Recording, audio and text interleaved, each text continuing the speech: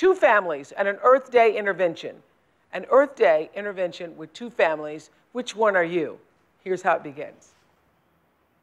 Meet the Weir family from New Market, Maryland. Angela and Chris admit that they are about as ungreen as you can get. This would be a week's garbage for us, 4 big cans.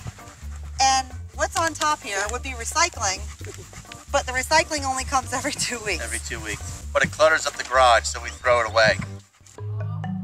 On the other side of the country, meet the Everharts from Portland, Oregon, the greenest city in America.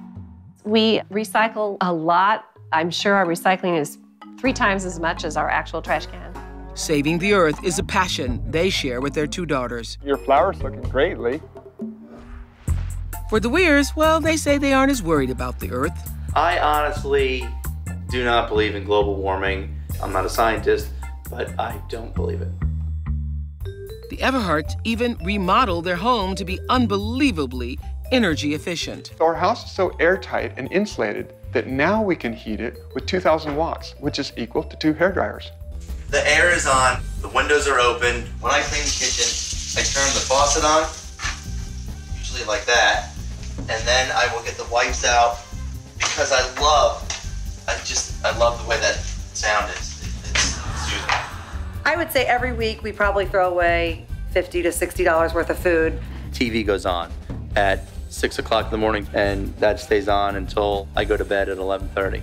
When the dogs are home and we're not home, I feel that the dogs have someone that's talking to them. The Everharts believe every choice, big or small, makes a difference. Something that you can't not do. If you don't do it, why have children? We're just sending them to a world with no future. It's hard to imagine a drop in the bucket theory of, what we do in this home trickles down and affects the whole environment. We thought these families could use a mom switcheroo. So this was a good swap. So we sent Angela to live with Tad and the kids in Portland, and Maria moved in with the Weirs, and this is some of what happened.